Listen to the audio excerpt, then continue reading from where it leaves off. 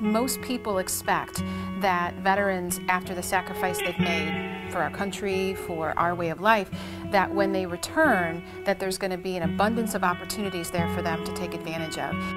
The shocking reality is that that just happens not to be the case.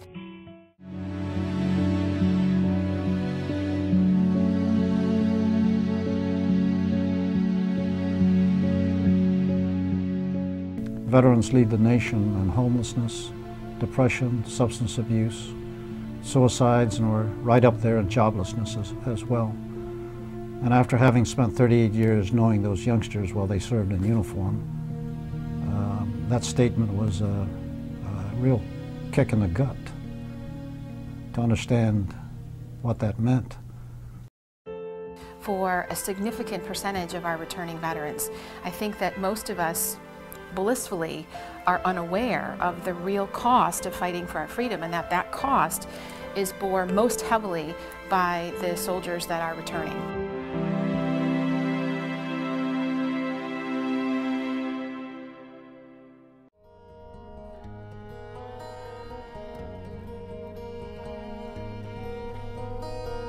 After high school, I joined the military. I joined the Air Force, so I just got out like about 2.5 years ago. I went to Iraq 5 months out of basic training. I had to learn trial by fire, I guess. It was an experience, not necessarily a pleasant one. On the way in, there was a lot of turbulence due to RPGs and people shooting at us from the ground. And the pilot was doing almost like barrel rolls in a C-130. And we had 30 people in the back just crammed like sardines together with all our gear and everything. It was at least like 100 degrees in there. And that was, my first view into Iraq. And then when we landed, of course, 7 minutes later, we started getting mortared. We got mortared about 3 or 4 times a day. We had to worry about sniper fire in certain areas of the base.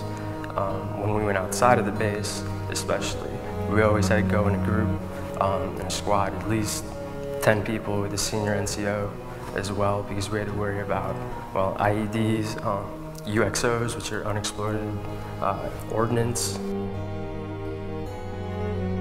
I'm not gonna lie, I was scared. I mean, I was, especially like the first 2 weeks there, I couldn't sleep. After a couple weeks, you just get used to it. It either hits you or it doesn't, and you gotta put your faith in God and just hope that it doesn't happen.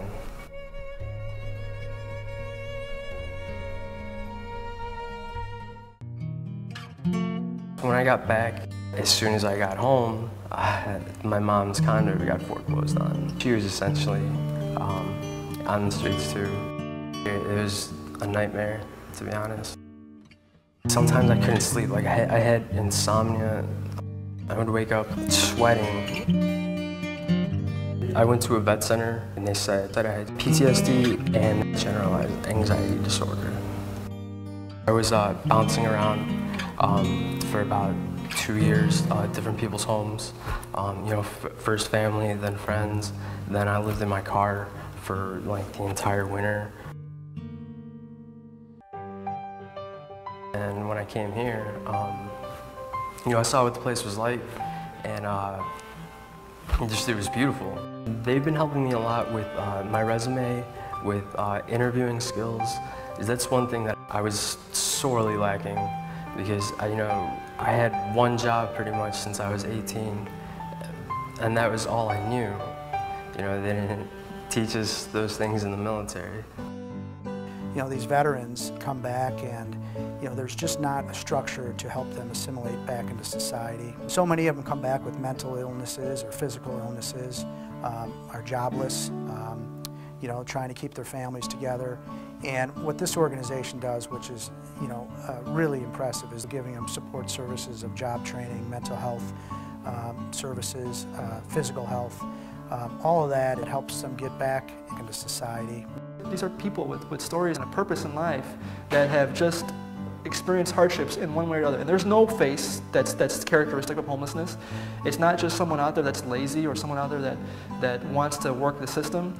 You know, these are people that they want to work, they want to contribute to society. These are veterans that are proud for serving their country. And I can't tell you how many times the guys will tell us, I'm a veteran. And they're really proud for that. And so it's a tragedy that there has to be homeless veterans. And then when I got here and I saw the sign out front, I saw Hope Manor, and then when I actually saw the place and that I could stay here, you know, it's the perfect name for it, because after so long living on the street, having no hope whatsoever, it gave me hope for a better future, a better me.